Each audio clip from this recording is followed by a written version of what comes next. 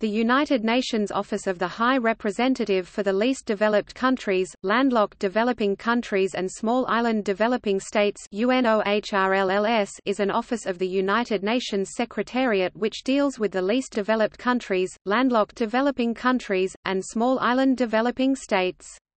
It was founded in 2001 by United Nations Resolution 56-227. The current UN Under-Secretary-General and High Representative of the office is Fekitamoaloa Utoikamanu, who took up her appointment in May 2017.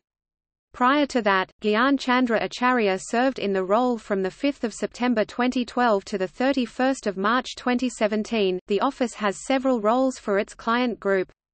For the Programme of Action for the Least Developed Countries, it helps to ensure implementation of the programme and supports the UN Economic and Social Council in assessing progress.